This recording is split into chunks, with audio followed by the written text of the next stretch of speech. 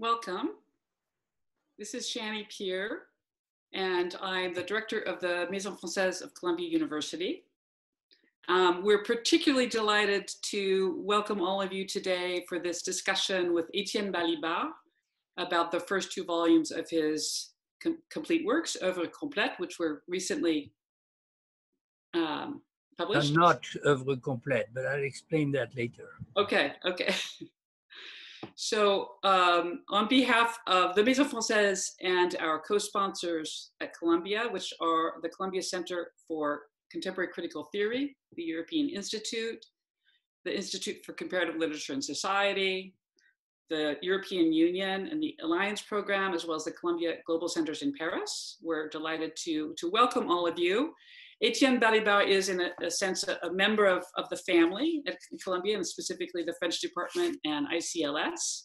And he's been teaching here in the fall for the last several years. We can't have him with us in person this year, but we thought that it would be wonderful to invite him to join us from Paris to speak with several of his dear colleagues and friends here at Columbia about these first two volumes of his apparently not complete works, and he'll explain that to us in a moment. So thanks to all of you for joining us. There's a Q&A button at the bottom of your screen, or yes, a Q&A button. So feel free to submit a question either in French or in English at any time through the broadcast. There will be a time for questions at the end of the presentations. So welcome to all of you. Thank you so much to Etienne Balibar, Souleymane Bachir Diagne, Bernard Harcourt, and Emmanuelle Saada for being here with us. I now turn over to Souleymane Bachir Diagne, who will give some introductory remarks and introduce our speakers. Thanks. Let me unmute myself. Yes, thank you very much, Shani, and thank you, to Fanny, and to the Maison Française for organizing this important event. Good afternoon to all of you who are following us on the East Coast, where we are. Good evening to you, Etienne, and everybody who is following from the other side of the Atlantic Ocean. So let me change a little bit the rules and not introduce Etienne in a classical way, reading a biobibliography that all of you know about, and do it in a different way.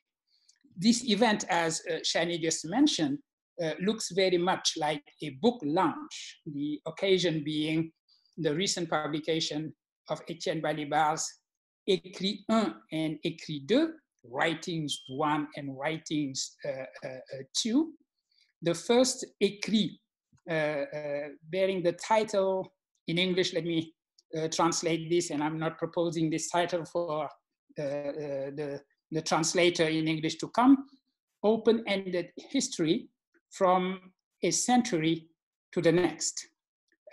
Histoire interminable d'un siècle l'autre.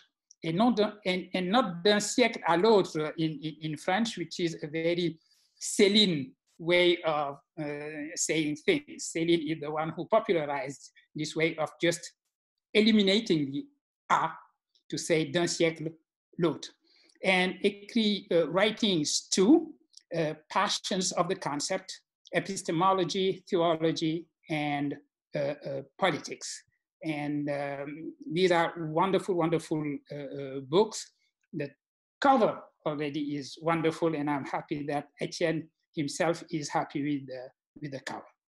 So I have said that this event looks like a book launch because those very titles, Ecrits I, Ecrits II, to be followed soon, hopefully soon enough, by Ecrits III, Ecrits IV, Ecrits V, and Ecrits VI, indicate that beyond a simple book launch, we are actually celebrating here this afternoon, this evening, the work also open-ended, interminable, of one of the most important philosophers of our times.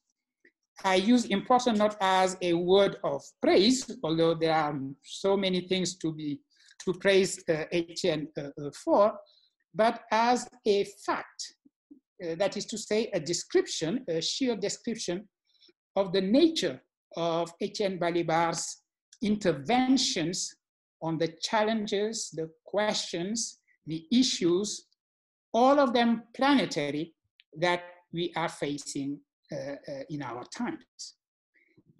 A few years ago, I was among the participants of an international conference in Paris, organized around the question, why Balibar matters. The French title was Pourquoi Balibar?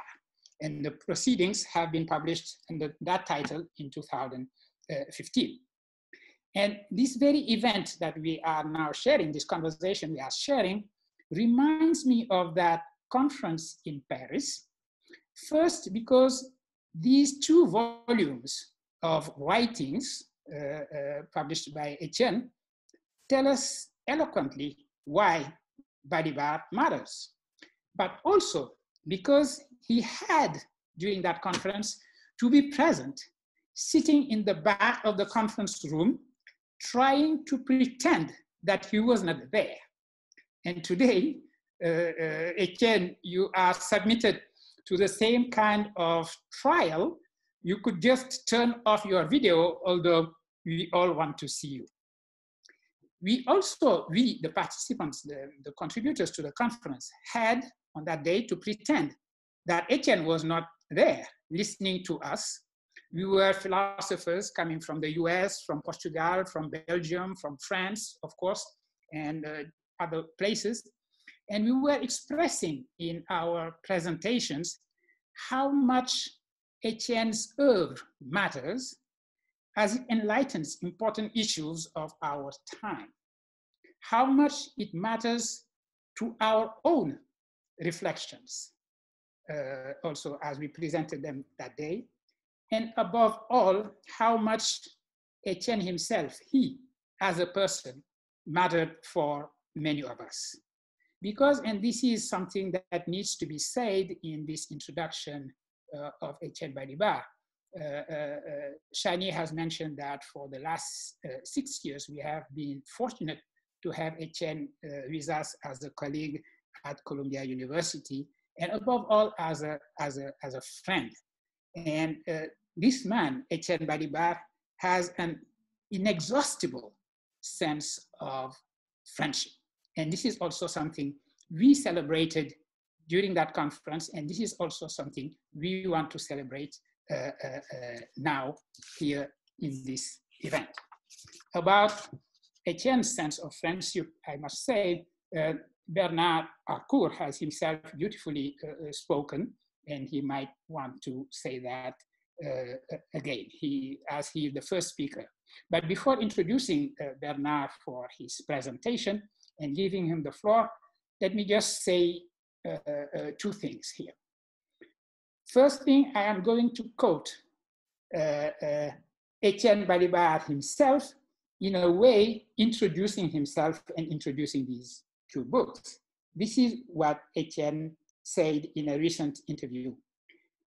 As a citizen and an activist, I have felt the need to confront the history of which we are a part. I just found that that one sentence summarizes what Etienne has been doing in these two books and in the books to follow. Confronting the history of which we are part is what led him to the interventions presented here on an important number of questions. And by the way, the word interventions is Etienne's word himself in the introduction he wrote for Ecrits I. And many of those questions are addressed in Ecrits I and Ecrits II. They are all questions related to our times that can be described at the time of global capitalism of today. And Etienne explains in his Ecrits that we are, this time of capitalism is a time of what he calls absolute capitalism.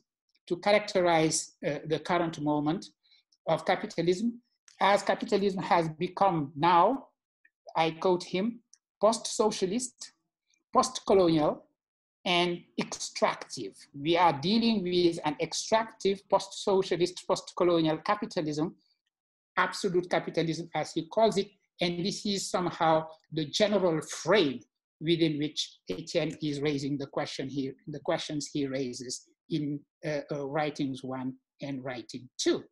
And also, the frame is also given by the fact that, according to him, we are living right now, according to him. We all know that if we are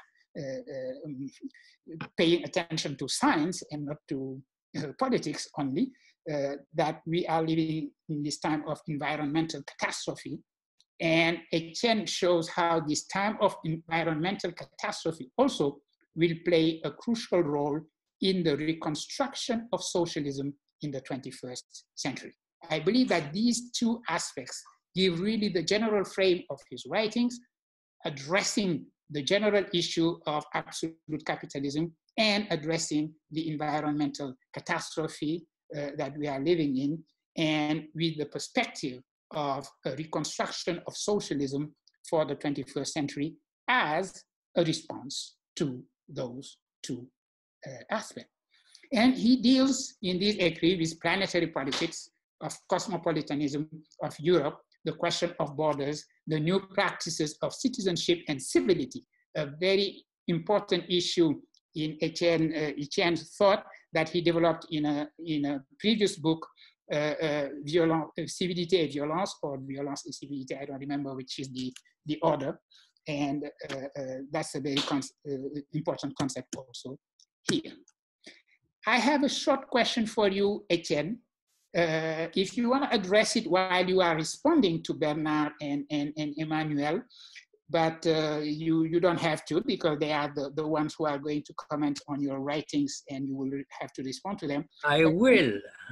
But in the course of your response, you can come back to something that I find very important that you mentioned, because I know you and I are in a group where we are reflecting on the importance of the construction of Europe and the significance of Europe in this world of us, the role assigned to what you call an alter globalizing Europe. So if you have an opportunity while responding to Bernard and Emmanuelle, please do. And I believe that is also something important in the reconstruction of socialism in the 21st century. So that was my introduction to you. So nothing about your bio or your biblio, but everybody knows about your bio and your biblio. So now allow me to introduce the speaker who is going to go in depth in Etienne's writing, our friend and colleague, Bernard Harcourt. Bernard is the Isidore and Séville Sulzbacher, I hope you pronounce it Sulzbacher, professor of law and professor of political science at Columbia University. And he is also a chair professor at the École des Hautes Études en Sciences Sociales in Paris. Bernard Harcourt just published very recently a book, Critique and Praxis, in which he explores the relationship between critical theory and political practice. And this is in continuity with his other writings in which he examined modes of governing in our digital age, especially in our post-9/11 world. He is also the author of The Counter-Revolution, How Our Government Went to War Against Its Own Citizens, and also another book, Expose Desire and Disobedience in the Digital Age. We have followed, many of us here at Columbia and around Columbia, belonging to the Columbia community at large, have been following the conversations organized by Bernard around Michel Foucault's, the publication of Michel Foucault's lectures at the Collège de France. And he has edited the volume of La Société Punitive, and Théorie et Institutions penal as well. And he is also the editor of the new Pléiade edition of Surveiller et Punir in the collected works of Foucault. He is also, this needs to be said because it is important. Bernard Harcourt is a passionate advocate for justice. He started his legal career representing death row inmates, working with Brian Stevenson in particular at what is now the Equal Justice Initiative in Montgomery, Alabama. And he is the recipient of the 2019 Norman Redlich Capital Defense Distinguished Service Award from the New York City Bar Association for this long-time advocacy on behalf of death row prisoners. So Bernard, the floor is yours.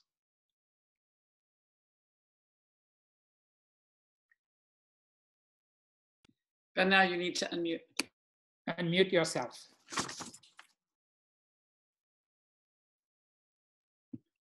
We still can't hear you, Bernard. I'm unmuted. Can you hear me now? Yes? Okay, this is fine. Yes, yes. Thank you. Okay, sorry about that. Thank you, Bachir, for that generous introduction. Bonsoir, Etienne. Bonsoir, Emmanuelle. Thank you, Shani, for organizing this. In the first footnote to the first volume of his collected essays, Etienne Balibar reminds us that for Freud, analysis, even completed analysis, is never ending and has no terminal point. Unendliche Analyse in German, Analyse infinie ou interminable in French, or we could say, and Bachir here, maybe we'll have a conversation, possibly open-ended, as you were suggesting, but I would prefer unending or infinite, and also not interminable because it has a negative connotation, but rather unending. And of course, Balibar reminds us that his teacher, Louis Althusser, borrowed that formulation to describe history in a foreword he titled Histoire terminée, Histoire interminable. Now, in a similar homage, Balibar places his first volume under the same sign of his friend and teacher, Althusser, but retains only the second half of that title. History has no ending. History has no terminal point. And by contrast to those who have described or predicted the end of history, Balibar underscores how essential it is to keep open future futures of revolution, of successions of revolutions and insurrections, in order to keep alive alternative utopias, especially the idea of socialism. Balibar makes this most clear in the very final sentence of the final paragraph of the final essay of that first collection, which I'll come to later. But it's not only history that is without end in these two spellbinding volumes. It's friendship and loyalty, as Bachir mentioned. Etienne Balibar's fidelity to his intellectual interlocutors and his companions, past and present, radiates through every page and passage of his writings. A fidelity of thought and persistent rhythm of thinking and rethinking with his friends and companions, interlocutors, those so dear to him, Althusser, Foucault, Deleuze, Canguilhem, among those who left more recently, Marx, Spinoza, Pascal, Machiavelli, among those who left us long ago, but also those who are here today, Pierre Macheret, Emmanuelle Saada, Mario Tronti, Tony Negri. And I say friends and companions advisedly, and not just interlocutors, because these pages are marked by deep bonds of amitié, of admiration, of respect, and of solidarity. And in these pages, Etienne Balibar accompanies those thinkers, converses with them, keeps them alive, living, thinking, contesting, and interpolating each and every one of us, which is something that I cherish and think we all should cherish. Now, having had the privilege of having Etienne Balibar here among us at Columbia University over the past 6 years, I have no doubt that each and every one of us gathered here today shares that sense of friendship, loyalty, and fidelity to Etienne. It's contagious and it's rare in the academy. But we've been blessed by it with Etienne's presence. And so I'd like to put my short comments this afternoon under the sign of Unendliche as well. And I would give it the title, amitié infinie. Now, of the many companions that Etienne thinks with throughout the pages of these first two volumes, it is Foucault and Marx, I would argue, although I acknowledge I'm partial, but it's Foucault and Marx who cast the greatest shadow over the project that emerges. And if I had to capture that project in just a few words, it would be that with Balibar, we have to, today, think the history of the past with Foucault, but aspire to a future with Marx. And I should say that I'm using Marx here as a bit of a placeholder, although he plays, of course, such an important role in Etienne's thought, but as a bit of a placeholder to represent more than simply Marx's writings, but the idea of socialism. Now, I have an intuition that sometimes Etienne himself projects this formula onto his own teacher, Althusser. And I know that I am projecting it, of course, onto Etienne. But I've come to realize through this long and circuitous path and our years of thinking together that it's what I too believe deep down. And in the same way, I think I too am projecting, but I think I see in these volumes the formula, a formula that captures Balibar's overarching thesis in this relationship between the past and the future. Now, there's a passage in the second volume, Passion du concept, that confirmed this intuition for me. And Balibar writes this. It's in the second volume, in the blue volume at page 24, where, and I'm stringing together things without ellipses, but where he essentially writes, and I'll translate, the irreducible gap that always separates Foucault from Marx and Marx from Foucault is the inescapable choice in the field of theory and knowledge. In other words, whether we are discussing power and domination, discipline or economic laws, normativity or alienation, one must always go towards Marx or go towards Foucault, but one can never do both at the same time. And yet this choice structures something like a common space, even if it is a space of disaccord. Now, right there, Balibar at that point doesn't go further to unpack that common space in this passage, but I was convinced by the end of reading those two remarkable volumes that the point of adversity, to borrow a term that Balibar borrows from Foucault as the title of an essay in the second volume, that the point of adversity is a temporal one. It concerns the history of the present with Foucault and the possibility of a future with Marx. Now, in that essay, A Point of Adversity, Balibar actually locates the disjuncture elsewhere. So he identifies elsewhere the disjuncture between Marx and Foucault, namely in their incompatible anthropological views of the individual. And so for Balibar, what distinguishes Foucault and Marx most importantly is the discordancy of their divergent views regarding the problem of individuation, how subjects become individuals, what their relations are, how they relate to the collectivity.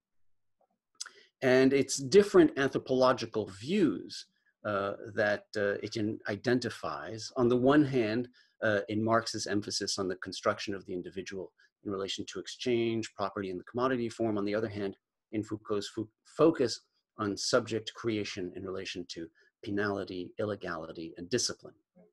And on the basis of this fundamental anthropological disjuncture, Etienne diagnoses a radical divergence in the orientation of their work. And it's that divergence that then separates him ultimately from Foucault. That anthropological disjuncture pushes Foucault, according to Balibar, towards a type of abstract liberalism. And here, don't think of the neoliberalism of which Foucault has often been accused by Zamora and Michael Berendt and others. Don't think about actually existing liberalism of the institutions that surround us, but instead an abstract liberalism understood as the desire to maximize the spaces of liberty, or to not be governed like this in the famous formulation of Foucault's in What is Critique. So Foucault's anthropology leads him ultimately, in Balibar's words, this is on page 187 of volume 2, toward la reconnaissance assumée de son propre libéralisme, right?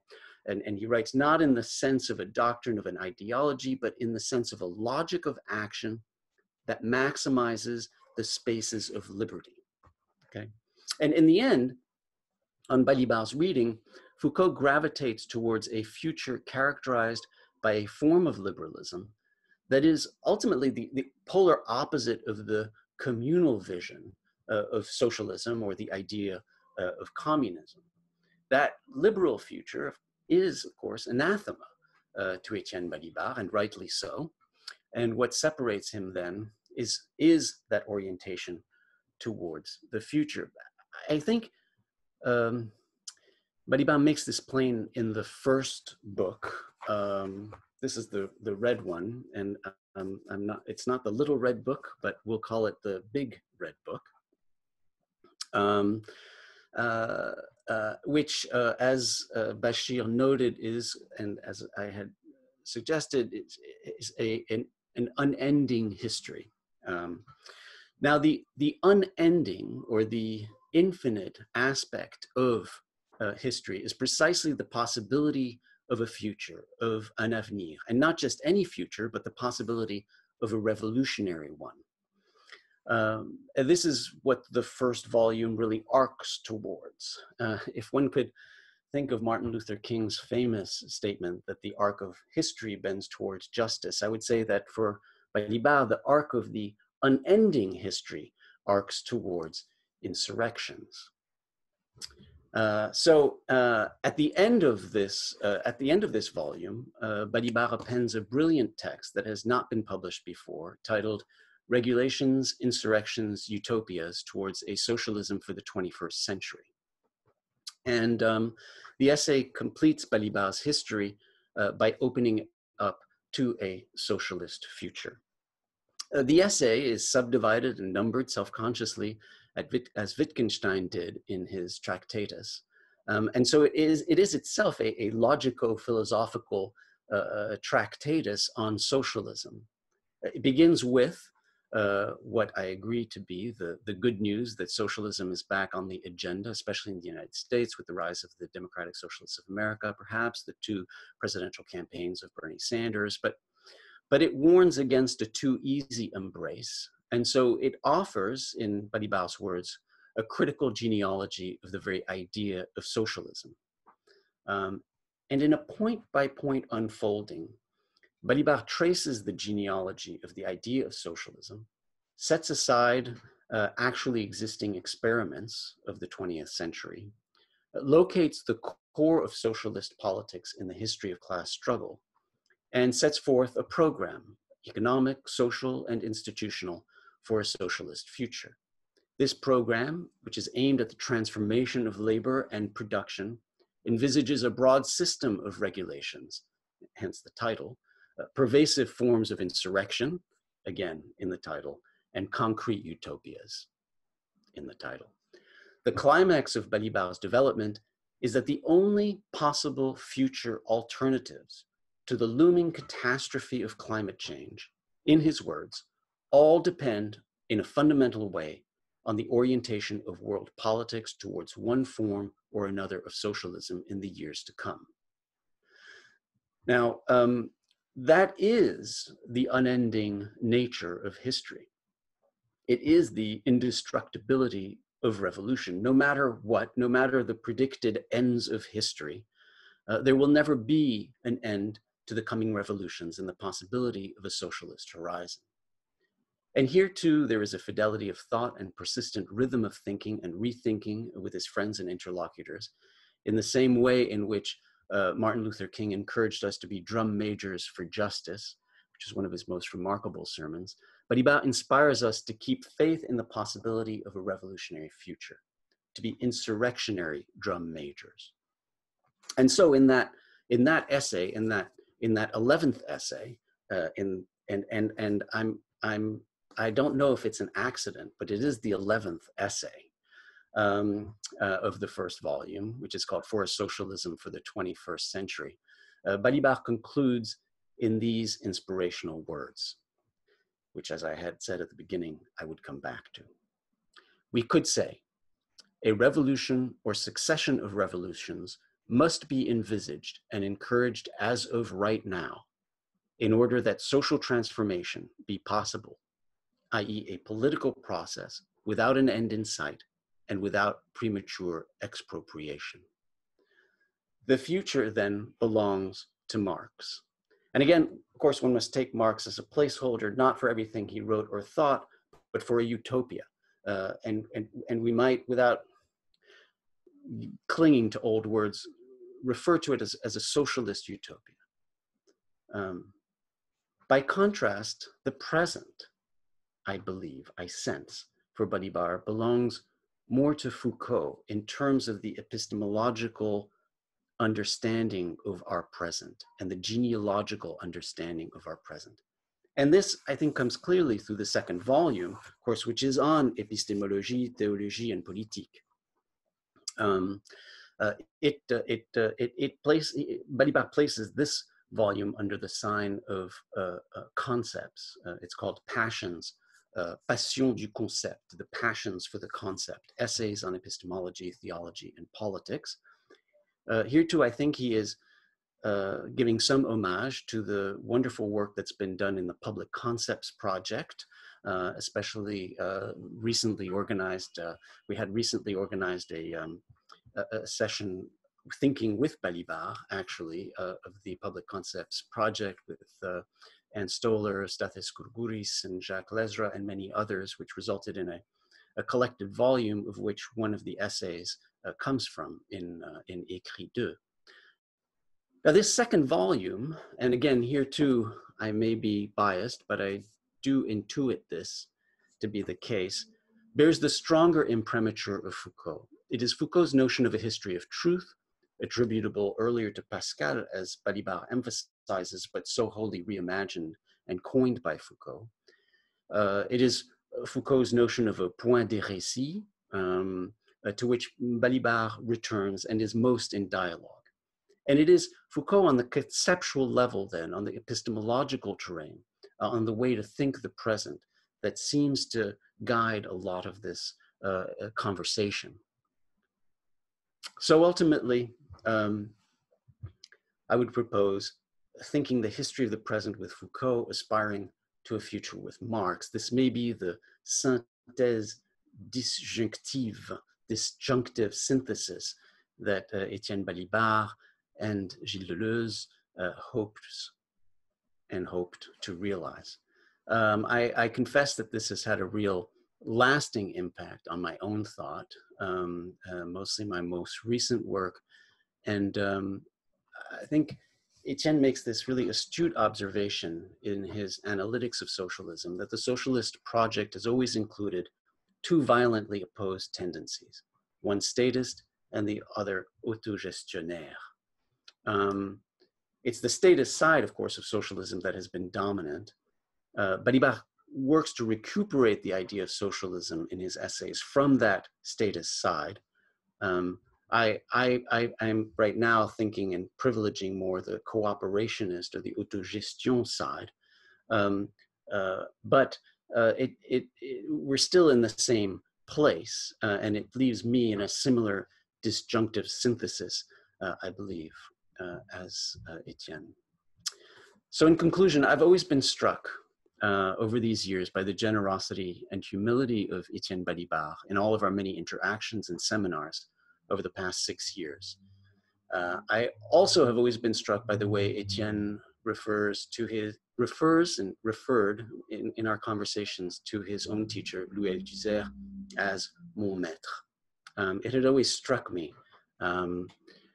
And reading through these remarkable essays, I realized that what it reflects is a deep sense of loyalty and fidelity that characterizes, to me, the very essence of Etienne Balibar. I think for us at Columbia, for this community of thinkers who have been blessed by your presence, Etienne, I think it's fitting to say that we too shall and should call you, Etienne, notre maître. For me personally, it's been the greatest privilege and a source of inspiration to think with you over these past 6 years and to collaborate on our seminars like a drum beat. Thank you.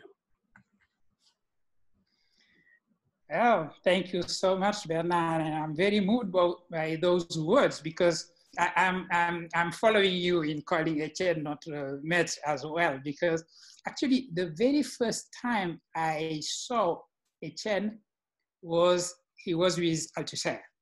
And afterwards, Althusser, this was before Althusser became my professor and my mentor for many years, as he had been Etienne's mentor as well. And so when I agree with you, because through Etienne, I love Etienne, and through him also, I remember my own mentor, Althusser. So he's doubly mon maître in this case. Okay, now it is my great pleasure to give the floor to my friend and colleague, Emmanuelle Saada. Emmanuelle is a professor of French and history. She is the director of the Center for French and Francophone Studies, and she is currently in charge of the signature curriculum of our own Columbia University, because she's the director of Contemporary Civilization. As you know, Contemporary Civilization was supposed to celebrate its centenary this year. Unfortunately, COVID-19 is you know, just impeding many different things. And I hope that we will have an opportunity soon in a different world to celebrate with Emmanuelle the centenary of contemporary civilization. Her field of research and teaching is the history of the French Empire in the 19th and 20th century. And something she shares with Bernard is that she has a specific interest in law. Her first book, Les Enfants de la Colonie, Les Métis de l'Empire français entre suggestion et citoyenneté, translated into English as Empire's Children, Race, Filiation, and Citizenship in the French Colonies, in 2012, following the publication in French in 2007. Currently, Emmanuelle is writing a historiographical book that is reflecting on French and European colonization as a history of the present. And she is also working, she's working on so many things, I don't know how she does it, on a project on law and violence in Algeria and France in the 19th century. Emmanuelle, it is my pleasure to give you the floor to comment on Etienne's Ecrits I and Passions. Thank you very much, Bachir, for this introduction. Thank you very much for including me in this discussion. So thank you to Shani, thank you to Etienne, very forgiving Etienne. As Bachir did not say, I was actually the student of Etienne, and I think that was 92, 93, was at Paris 1, that when Etienne was still teaching at Paris 1, La Sorbonne. And I must say that I wish I had been a more assiduous student, because I would be a better historian today. Today we are being called to bring the attention of our community of readers and thinkers, whose boundaries are now on Zoom more elastic and unscrutable than ever, to Etienne Balibar's complete work, right? That's the title of our event. Etienne has already protested a little. It is actually a paradoxical formulation, since we are dealing here with only 2 of the 6 announced volumes of articles and chapters. It is also more deeply, more importantly, an oxymoronic formulation, because as we will see, Balibar's concept of work or works precludes completedness. It is like history endless. In any case, we have here 2 volumes of articles and book chapters that divide along apparently familiar lines, right? The first volume is entitled Histoire interminable, endless history. The translation, as Bachir noted, is difficult, right? Is this never-ending history, history with no end, unachievable history? This volume offers historical, political, philosophical reflections from one century to the other, from 1914 to the 2010s. And it is organized around a double axis of events. There are chapters in 1914, 1917, 1968, and concepts. And three central concepts, which will, to some extent, guide my few comments today. Traces, frontiers, and conjectures. The second volume is titled Passion du Concept, right? So that's something that I've even harder time translating to English. Passions for and of concepts. This volume includes much more recognizable philosophical essays in two senses. First, there are essays on philosophical works. So we have Machiavel, Canguilhem, Badiou, Foucault, and of course, through them, Kant, Hegel, Marx, Althusser, Derrida, and Rancière. And part of these philosophical essays are organized, or reflection on those authors are organized largely, not uniquely, but largely under a reflection on the history of the project of a history of truth. These essays are also philosophical in a second sense, insofar as they reflect on what philosophy does or can do, and only very rarely should do, although in normative stance, while very discreet, is not entirely absent from the volume. Actually, what philosophy does with one part of the world of people living together, the political world, even though Balibar makes a point of telling us this is also, it's much larger than that. It's also the world, natural world, and different kinds of world. But I would make an argument that I think it is important to note today in 2020 that there is a endless, interminable, indécrottable, maybe as we say in French, humanism in Balibar's work, right? What we are interested in is how we live together, the political world. And what philosophy does, just in case you were wondering, is to work out, to work with and through concepts. And that's part of the challenge. Only very concept that it has produced on its own. It chooses and it works with concepts that have, to a large extent, been made outside of it, right? And this work with concepts is obviously has for its major objective to make the word intelligible, right? And so I would say that the last chapter, the last chapter of the second volume on the concept of concept is actually, it's called Réouverture, right? Is in some way is a key, or is a key for the two volumes. It illuminates both volumes. But remember here, there is no Owl of Minerva, right? It's only, we have here only 2 volumes of 6, so there is more to come. And in addition, concepts, including the concept of concept, are animated. While they might morph, migrate, and sometimes become irrelevant, they are also on their own endless. They are interminable, right? Right now, I think we can but wonder about this editorial division in 2 volumes, the separation, the partage between these works, right? Between the empirical, historical, political on one hand, and the conceptual, theoretical, philosophical on the other. Obviously, the very idea of the passion of concepts implies that they are always already in history. Concepts are shaped by, traversed, modified by historical events as much as they shape them.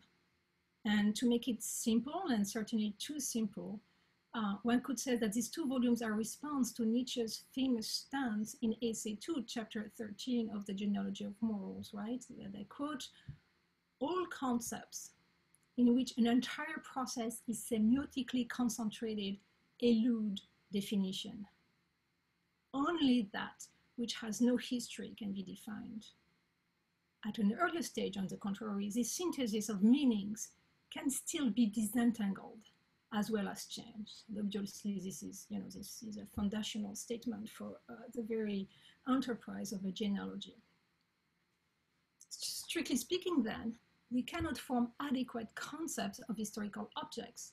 And the main task of the philosopher, for someone like Nietzsche, is to do philological, and it is related, genealogical work, it is, to a great extent, retrospective. While Balibar doesn't recoil from philological exercises in these volumes, I think he proposes a concept of concept, which does not include necessarily stable definition. Thus, it escapes the Nietzschean framework to a large extent. Like Foucault's, Balibar's genealogies are prospective, or more specifically in Etienne's lexicon, conjectural. They constantly ask not, what are we become, but what are we becoming today? So as you see, I think the division between the two volumes is to a large degree artificial, conventional, maybe the result of the decision of an editor, maybe Etienne will tell us. There is no neat border between history and philosophy, between volume 1 and 2. To make an analogy to a piece which I will try to come back later, like France and Algeria, volume 1 and 2 are more than 1, but less than 2. That being said, what concepts? To think about what problems? Who decides which questions and issues require our attention, our work to produce intelligibility? Etienne reports a very poignant anecdote in the central chapter of volume 2, that's chapter 7, called in French, La philosophie et l'actualité, in which his fellow philosophy student, Robert Linhart, asked Etienne in 1967 to justify his position in favor of the relative autonomy of theoretical work, right?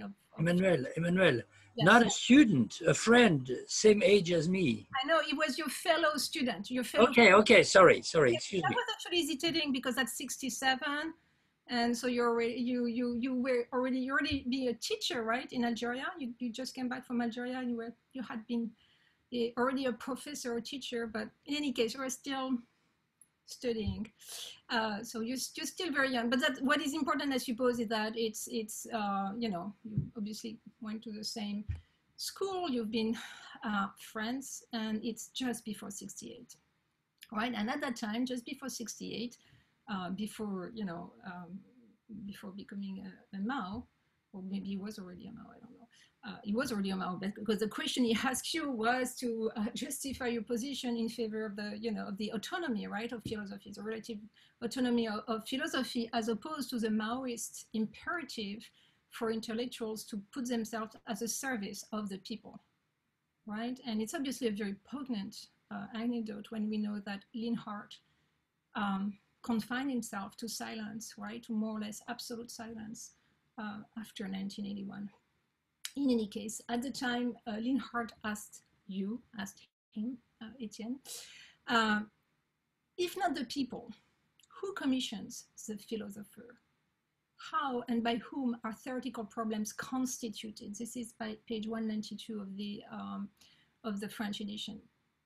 And you tell us that in 2003, but I think it would still be the case in 2020, that your inability to answer the question in 1967 kept you going, and in a way served as an unrelenting command to think about the relationship between theory and politics. So this chapter on La philosophie and l'actualité, chapter 7, is a partial answer, a necessarily partial answer to this question of who asks the philosopher to think. How are the problems of the philosopher constituted by whom, right? And the answer you give in that chapter is very much linked to a reflection on the actuality of concept, l'actualité, and that's maybe the most difficult concept, the notion of actuality to translate into English. But here it's both in the sense of the timeliness of conceptual work, but also the multiple relationship that concepts have to the world, right? And so those two meanings are very much connected in your attempt at answering who asked the question that the philosopher puts himself in a situation of answering, and how they are articulated and formulated. So you do that in that chapter, but I think a less theoretical and maybe more anthropological observer, and I'm using anthropology here in the sense that you use it to denote the social sciences in general, so let's say me, right, would note a series of external and internal demands put on the philosopher, in this case Etienne Balibar, when he is commissioned, right, commanded to think about a problem. That is to say, when Etienne, for example, is being asked to write the chapters that are included in those collected works, right? So all these chapters came, all this reflection came at a certain occasion, and most of the time, an invitation, maybe even a interpellation, right? So among the external demands, there are those of pure contingency, that is to say, the advent of events which cannot be entirely placed in a linear series of causes and effects, and thus require quick conceptual adjustments. The multiple and related crises through which we are living now, and about which we're going to speak next week, are an illustrative case of the kind of apparent, but I think I would say real contingency that the philosopher has to deal with, and that's heterogeneous, right? That comes from the outside. Another element of these commissions put on the philosopher, asked from the philosopher, is that what we could call, I think, the politics of propinquity, to borrow the beautiful title of a volume to which Etienne contributed one essay that is reproduced in volume 1, the politics of propinquity. I'm sure I pronounce this wrongly, but it's nonetheless a very beautiful word. And by this I mean that the problems that the philosopher, here Etienne, is thinking about are often brought up by friends, or at least by people who have been friends or were friends at some point in his life, even though obviously those problems are immediately deconstructed, if you want, reformulated, reshaped, rearticulated, right? But still, they often correspond to a demand, and a demand from friends. So in the volume that we see here, we see these networks of, of commissions and interpellations. We see Badiou, obviously, we see Derrida, we see Rancière, we see Daoud-Djerbal, right? And we see many others in other books, but I think those characters are maybe the most central in those first two volumes. Philosophical work requires a community, and maybe even something more, maybe something like a commensality, right? Friendship, in a very large Aristotelian sense, might be its condition. And one tension constantly animating the work of Etienne, the philosophical work, is the desire to verify, I quote, vérifier si nous pouvons produire de l'intelligibilité ensemble. We never do this alone, right? We verify if we can pursue some degree of intelligibility together. And I could not find the page where I wrote this down, and that made me immediately think of Etienne and the quotation from books, which doesn't remember the page where it comes from. But I found this a very fascinating way of thinking, right? Vérifier si nous pouvons produire de l'intelligibilité ensemble. So I think one very important question, one maybe uncomfortable question for Etienne today, but he knows me, we're friends, so I can ask him uncomfortable questions. And it's a question that I think has been posed to Etienne in the past years by many young thinkers, mostly from outside the field of philosophy. It's a question about what happens when friendship is not assumed or even guaranteed, when the vérifier ensemble does not make sense because the ensemble is not established. If you, Etienne, insist that the most important political concepts are necessarily contested, that is to say, built on conflicting notions, which is really a central way of your concept of concepts, why are you writing when interpelled by your friends, right? Not what by people who are more in a situation of conflicts, deep conflicts, basic conflicts with you. That's one question. So those were for the heterogeneous demands. There are also interior demand, intrinsic demands, I think, as Etienne would say, that are put on the work of philosopher when he gives himself the task of thinking of producing intelligibility. And these interior demands, I would say, are the traces, which are not just the presence of a past, but also the coherence of a personal and intellectual trajectory and a direction for the future. One example among other of those traces, which I won't develop, is the conceptual work on the frontier, which I think cannot be divorced from the reflection on the experience of passing borders from teaching in Algeria between 65 and 67 to becoming the multiplied intellectual without borders, now over Zoom, everywhere. That is to say, confined just to the borders of our screens. Another formulation of this interior demand is, and I'm sure this vocabulary is not very adequate, but it would take me more time and more rumination to think about a better one. But another formulation would be the ethical injunction not to give up on the necessity of understanding.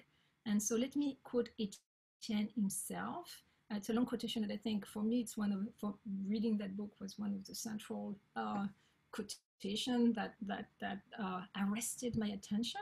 It's on page 245 of volume 2, so it's in the réouverture, on the concluding and reopening chapter.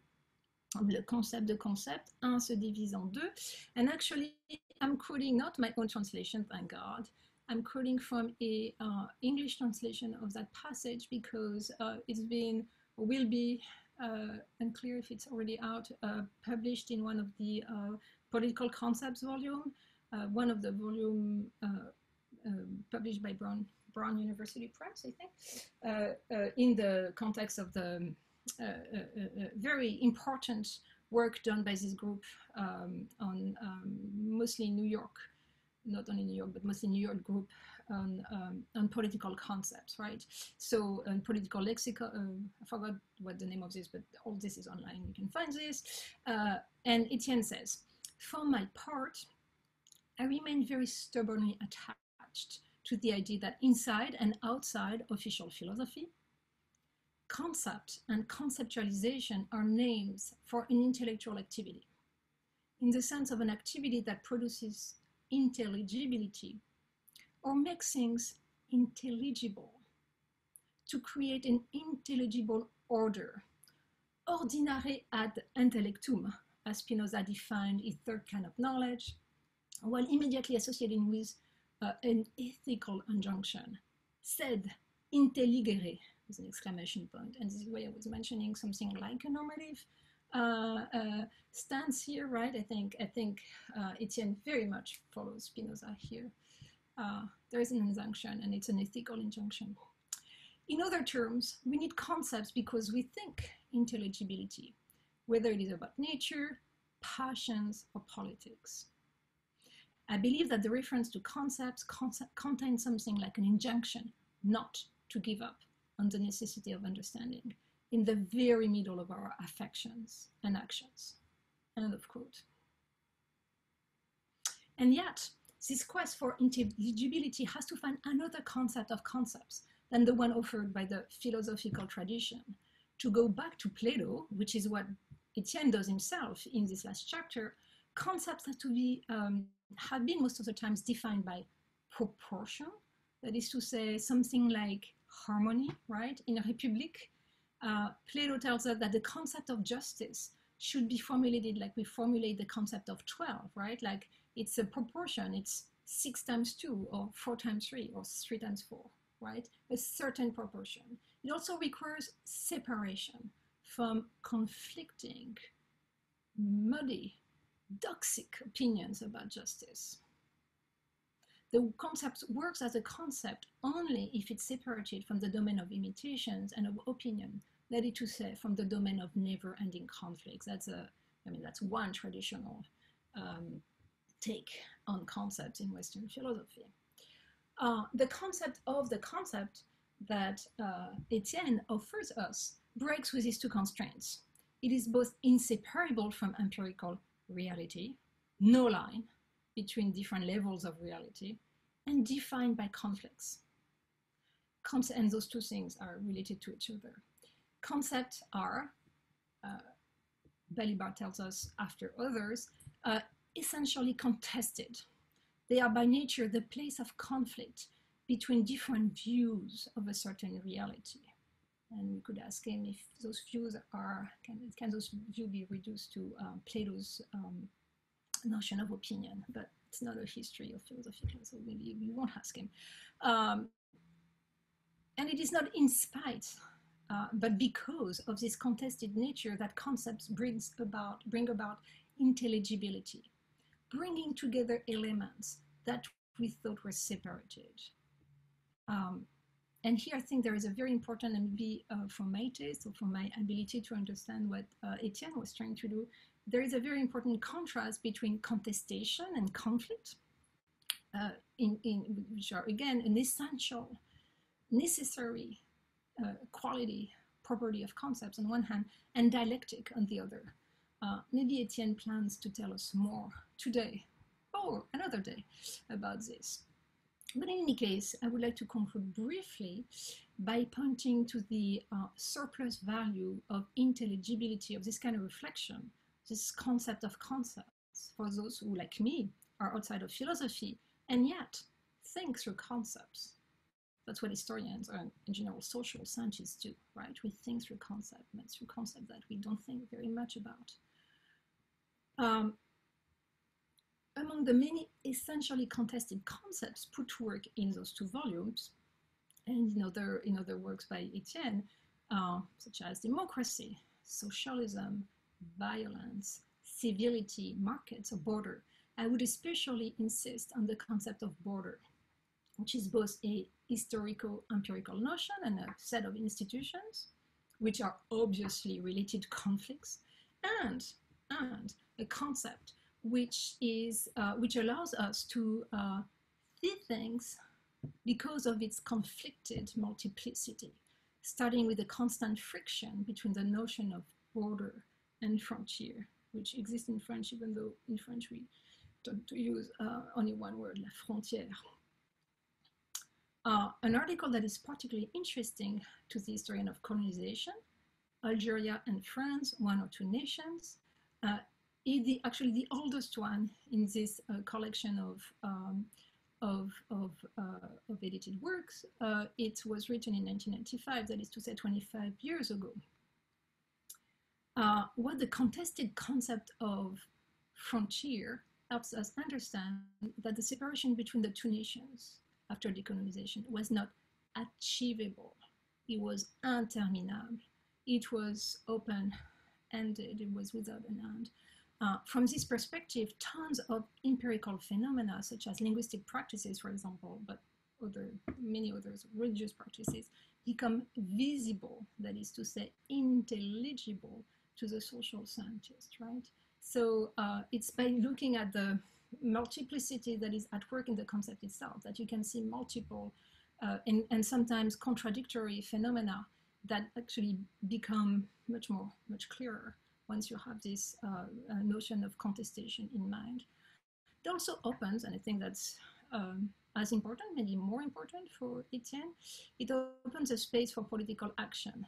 A contested concept means that we can contest it, and we can contest the reality that it produces.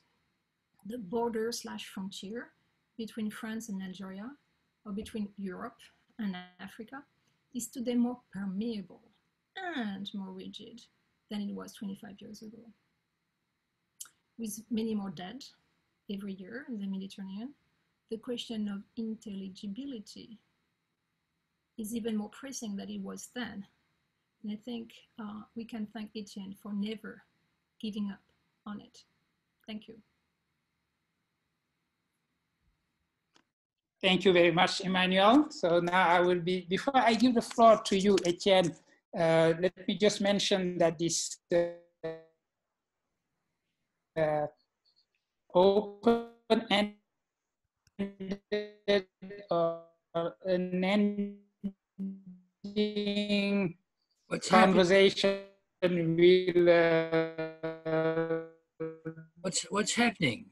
What's happening? Again resumed next week on September 24. I'm saying that for the people who will have to. Hello?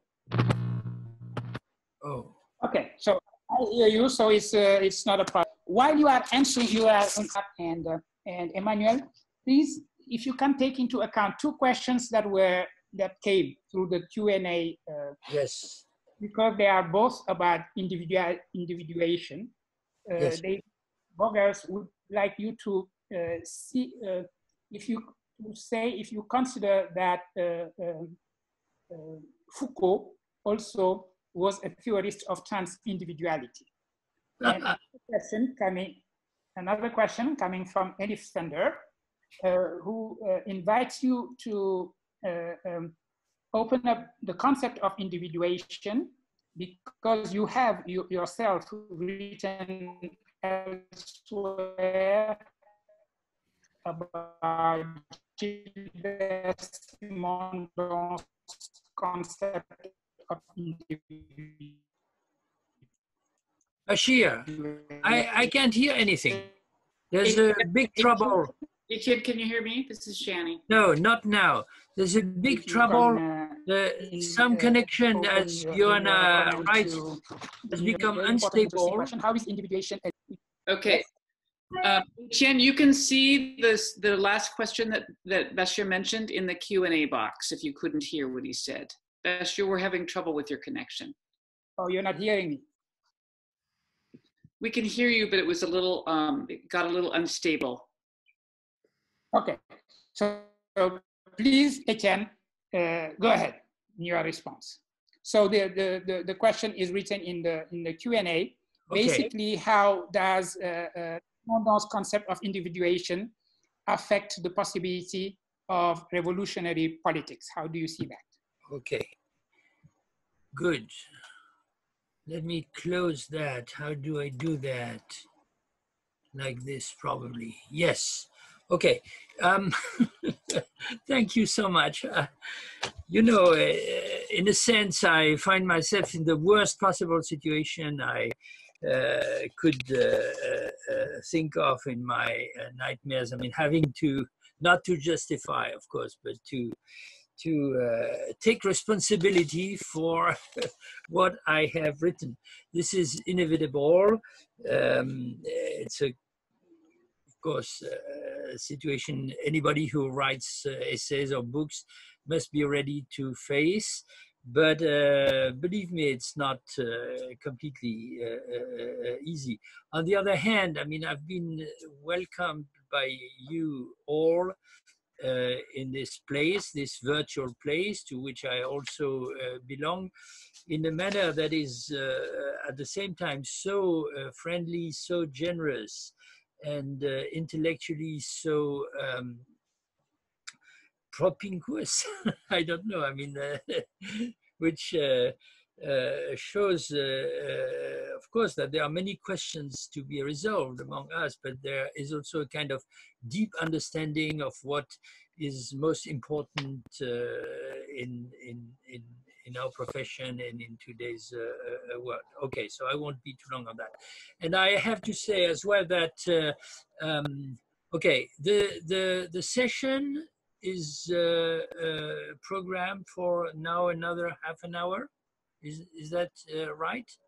Yes. Yes. Yeah. Okay. So I shouldn't be too long. I shouldn't, which is again something like kind of contradiction. There are so many problems, and at the same time, one has to go to the center. And I am addressing people who I'm sure are also friends in the most general sense of the term. There could be opponents, of course, or people who want to challenge what I have to say. But for me, they're all, of course, friends tonight.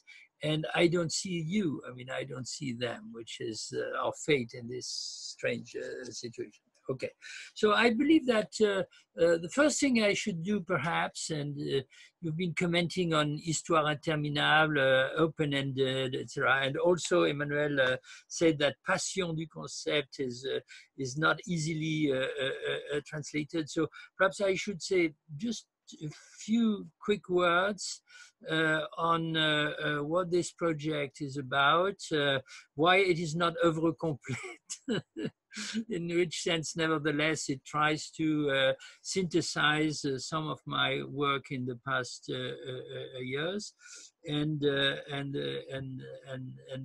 meaning of that. So I reacted to the idea that these were oeuvres complètes because oeuvres complètes or collected works in French, certainly in English also, I'm sure, immediately indicates, can you hear me? Is that, yes, immediately indicates or orientates our attention into directions that I find, of course, absolutely unacceptable. The one would be that I believe to be a writer or a philosopher whose works display such an internal coherence and systematicity that at some point they have to be collected together. And the other one, of course, but that is almost the same idea, is that usually when collected works, papers, and so on, oeuvres complètes are published, this is because you're dead. I mean, this is because you're dead. So that would mean that I'm dead. And believe me, in a sense, this idea was haunting me at some point. The idea of collecting different essays and articles on various subjects, trying to show how they repeatedly, ceaselessly return to the same questions, trying to bring in intelligibility, as Emmanuelle Saada, did not come from me. It came from France, from the publisher, of course, La Découverte, and from some younger colleagues who haven't been my students in the proper sense, but etc. And so they suggested that. And it occurred to me that perhaps I could try and cheat a little bit, or again, that was a commission in a sense, in the sense in which you referred it to. But this kind of, this time, of course, a slightly different commission, not to address this or that burning issue of the present.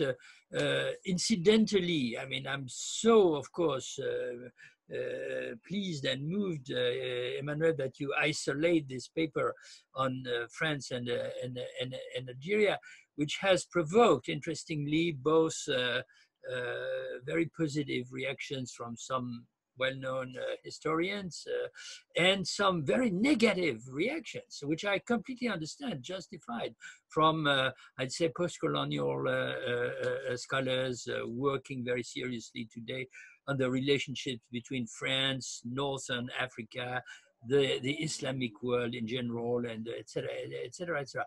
And I'm pleased that you refer to that, because the circumstances in which that paper was written were absolutely tragic. I mean, this was the moment of the Algerian civil war, in which many of my friends, our friends, were caught, some killed. I mean, everybody remembers Assia Djeba's extraordinary book, Le Blanc de l'Algérie, The White of Algeria. Assia was just my generation, I mean, a few years older, but of course she was on the other side during the war, so to speak. So that was really a kind of interpellation which I seized to try and say something that would be more conceptual, if you like. Whereas the idea of collecting my papers looked like something more, I would say, academic and relaxed. And I said to myself something like, but perhaps you're not yet dead. I mean, perhaps you're not yet dead. On the other hand, there's a problem. What to do now? What to do? Continue the same thing? Write the books I could never write because I have to admit I'm not good at that. Writing systematic books, 300 pages, and so on. That's too late. And then it occurred to me that I could try and seize the occasion to, yes, isolate some of the main topics, put together what I think is the most significant or the less stupid in what I have written, and then ask myself, does that include or contain something like an idea or problematic idea? And of course, the result is something that you said is artificial. It's artificial.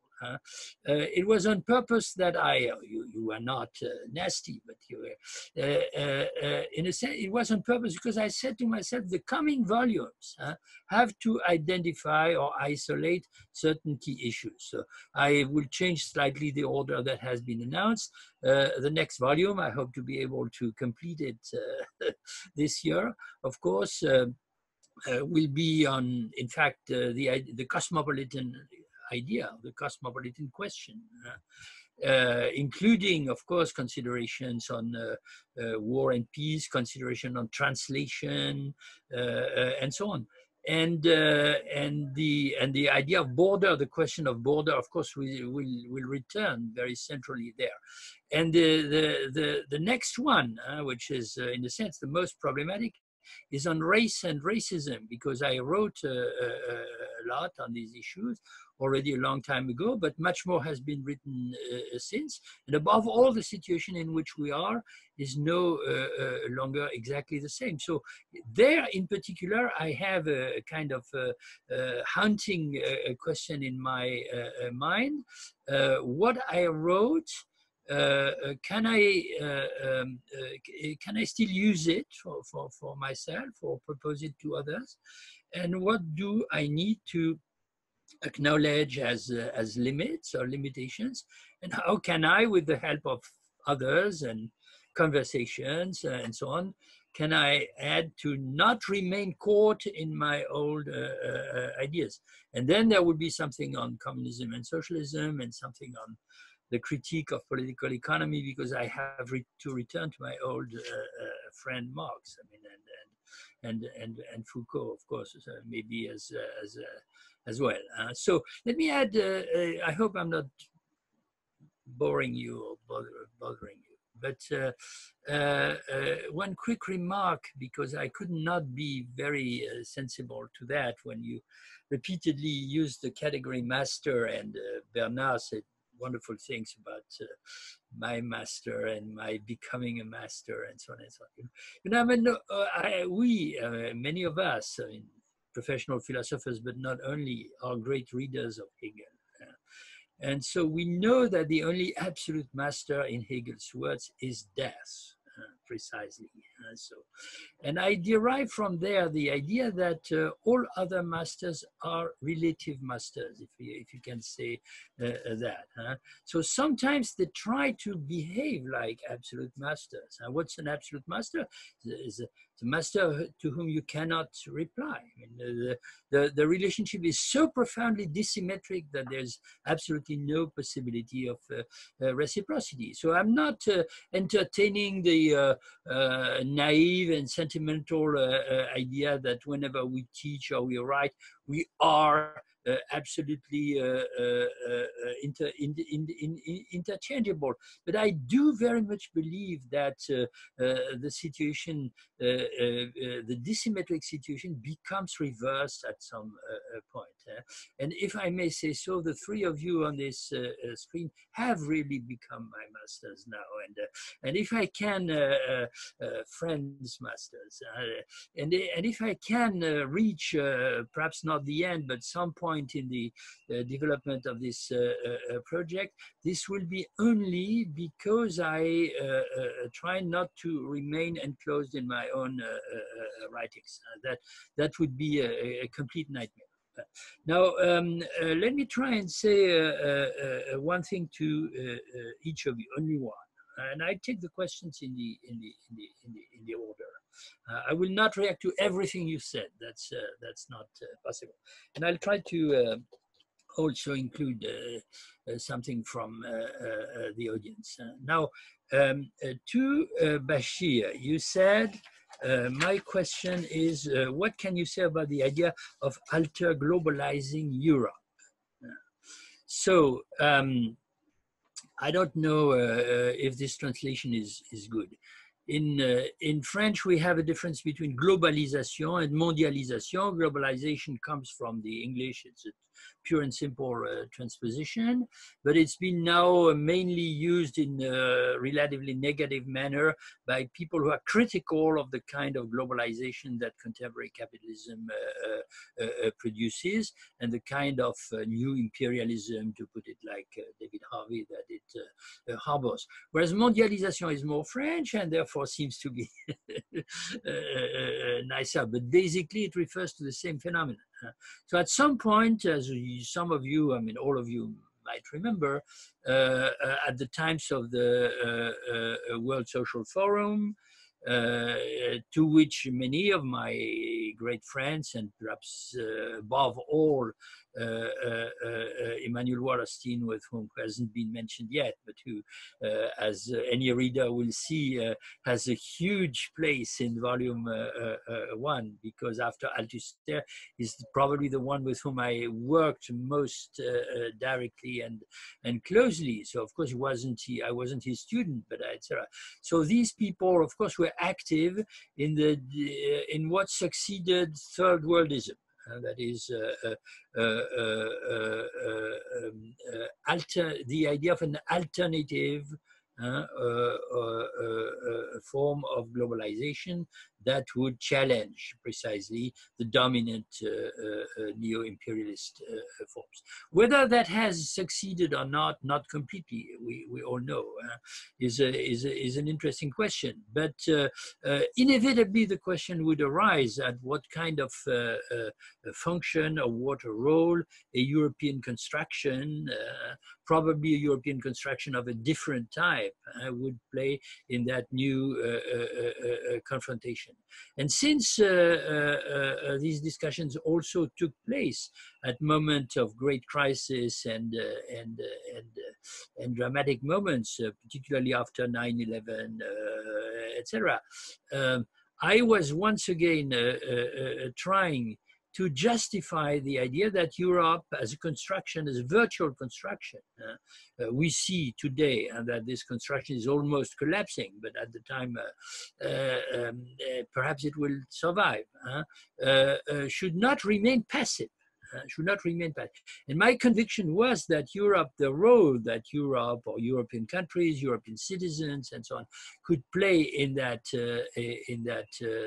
situation was not to try, according to a narrative that you hear very frequently, but maybe next week we'll talk about that again, to try to be the third player in the new so-called multilateral contest for the hegemony in the world. The declining empire of America on one side, the rising empire of China on the other side, and perhaps next week we'll discuss the extent to which this has now really reversed the relationship of forces. And then Europe, and the third biggest economy, perhaps even the first in absolute terms. So I, of course, tried something which was complicated, but not pure and simply to explain that Europe should adopt, which is in a sense the complacent narrative of some people in the left, on the left in Europe. Let's become Latin American peasants, let's become African intellectuals or citizens and so on. Let's put us, let's fancy that we are on the other side of the great North-South divide. We're not on the other side, but the only possibility for us to emerge again as actors and citizens in today's history, of course, is to completely settle the accounts of colonization and create or invent a Europe that is really, in proper terms, a post-colonial, in the positive sense, Europe, and therefore forges or is able to forge an alliance with all the other parts of the world. Needless to say, we're very far from that today. I'm extremely pessimistic in this respect. But in the last essay that Bernard Harcourt so generously commented, the one on possible socialism of the 21st century, of course I insist on utopias, and in some sense Europe is perhaps a utopia, or is one of the I insist on insurrections. Thank you so much, Bernard, for saying that I'm more than ever committed to the idea that we need insurrectional moves, and there are insurrectional moves of many different sizes. Black Lives Matter is an insurrectional move of the most obvious form, but there are others. Some are local, some are more transborder. But I also introduced a notion which in my own eyes is problematic, and again we might talk about that next time, but is not eliminable, I mean, which is the notion of global regulations. I don't see how we could face the question of global warming, how we could face the notions of huge inequalities, a different distribution of labor on Earth, a capacity that's almost a dream, but capacity to address the continuous rise of armed violence and armaments in the world, and so on, if there is not something like there are not something like global regulations. But who are the actors of the global regulations? Inevitably, you said I'm more on the side of assembly than on the side of state socialism. Also not on the side of state socialism, but I believe that we need institutional powers to address these questions of regulations. And I hoped, and I still retain some kind of hope, that a Europe that is no longer Eurocentric, to put it like that, another oxymoron, could be a player in that, an important player in that game. So I don't know what Bachir would say. Maybe he would say ridiculous, but that's my okay. So I have to simplify enormously. I know, but so to Bernard, I would say I accept your dichotomy and your temporal representation of the dichotomy Foucault and Marx. I have a tendency, I admit that, I have a tendency to push, perhaps this is a trick, I'm not sure, to push such confrontations or combinations to what, borrowing Foucault, I call the point of adversity. I always found, and I keep thinking, that it is more interesting, more productive, more useful to view intellectual resources that we simultaneously need as conflictual, perhaps even in some sense incompatible, than just complementary and forming some sort of nice harmony. And there are so many among our friends. I mean, Negri is the most beautiful example in a sense, but there are many others for whom, and I don't want to caricature him, Marx and Foucault nicely adapt to one another, that I wanted to provoke a little bit more reflection. But the thing the two things I'd add on that is, thank you, the two auditors who asked the questions about individuations and trans-individuality. Trans-individuality is a notion that comes from different authors and which always try to overcome somehow. It's an alternative to intersubjectivity. It tries to overcome the old dilemma of community on one side, and like it or not, communism was and remains on that side, and individualism on the on the other side, with which the Western, so-called Western idea of liberty is very directly associated. So you didn't quote, you put it in your written version, the extraordinary formula that my young colleague and friend Roberto Negro applied to Foucault. He said he's a Nietzschean communist. So Nietzschean communist is really like water and fire. I mean, that's but it touches something in Marx's legacy, which is of course the fact that when Marx spoke of socialism, and that's again our problem, of course, he always insisted on the tendencies from within capitalism itself to socialize and to overcome pure competition among individuals. So it was the notion of the common that came to the fore. But in the most remarkable philosophical texts, and here I'm contradicting Althusser completely, I mean, which Marx wrote in his first period, the idea of communism is not the idea of having the common once forever eliminate or subjugate or overcome individualism. It's the idea of having a form of community within which the individual as such is not only valorized, but in some sense liberated from the worst alienations of bourgeois individualism. And I do believe that Foucault, who's not a communist, I mean, in the traditional sense, and even less a socialist, I mean, is offering an alternative view of individuality, which has Nietzschean roots, as you know, and others, fully compatible with political commitment and engagement and action, that pushes, that brings this issue again to the fore. But I would also add that we cannot, that's not against you, I would also add that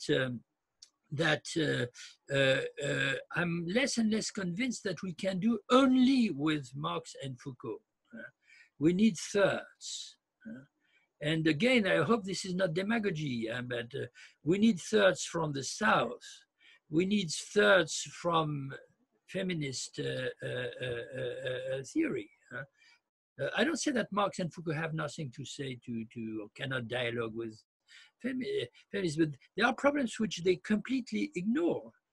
And we even need thirds. That's where I will bridge to something that Emmanuelle said. We need thirds which come from, I would say, the other side. Already the question to knowing on which side Marx and Foucault find themselves today, or which Marx and which Foucault are on which side, is a complicated question. But when it comes, and I should have added already, we need thirds like perhaps Latour and others who address the issue of crossing the species barrier. That's which neither Foucault nor Marx, Derrida had a hint of that, but then we need thirds that are or could be considered the enemy. And that's why I quote Max Weber so much, and that's why I quote Schmitt. That's why I quote Schmitt both as a theorist of the imperial organization of the world, and as a theorist of the intellectual conflict as such, which takes me, if I still have 1 minute, I hope this is possible, to something that Emmanuelle said. I can't reply to everything, but Emmanuelle, you challenged me very strongly when you said, can you discuss only with friends, or can you accept questions, only questions that come from friends? How about the questions that come from the questions that come from the enemy? And I take that very seriously. And even, I'm not justifying, but I would be tempted to say I spoke of a kind of Machiavellian epistemology, because I was going in that direction, but retrospectively and with the help of your question, I understand that I should go even further. Now, once again, my other master, Derrida, and Nietzsche behind Derrida are very good models, because what Derrida did in Politics of Friendship, and I think this is an extremely important book, was jumping over the head of Schmitt, in a sense, and say, look, there's this extraordinary sentence in Nietzsche, friends, there are no friends, enemies, there are no enemies. That is showing that the relationship of the friend and the enemy is not as simple as the dichotomy, and you know forever where the friend is and where the enemy is. And therefore, where the idea or the intellectual challenge has to be taken from.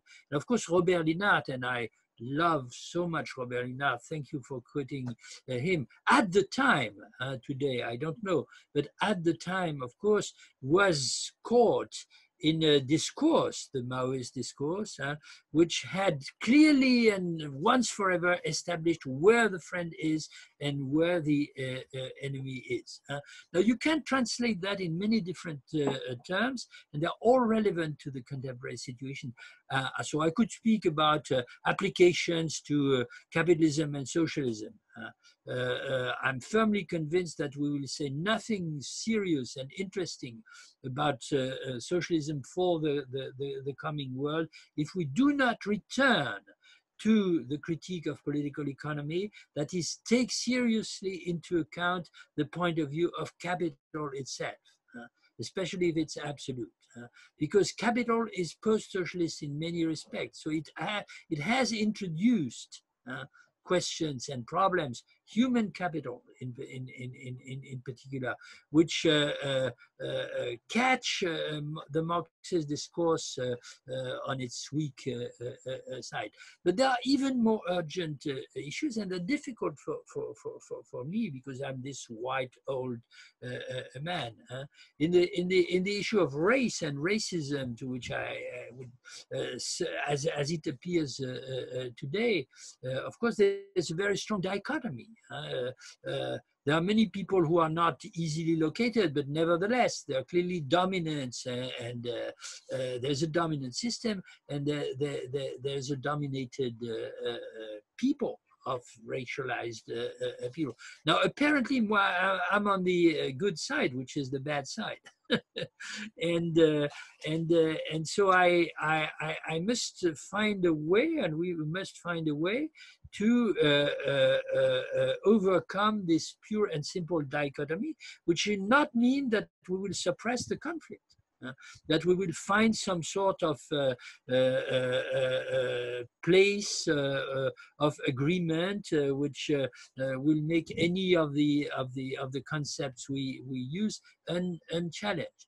The last thing I want to say is, after I reread my collection of essays, and that also tries to answer some of your questions, so hopefully, Emmanuelle, I realized that there were important contemporary philosophers I had not even mentioned. That, and the one I would like to mention, not by chance, is Donna Haraway, because Donna Haraway invented and imposed to our attention this very important notion of situated knowledge.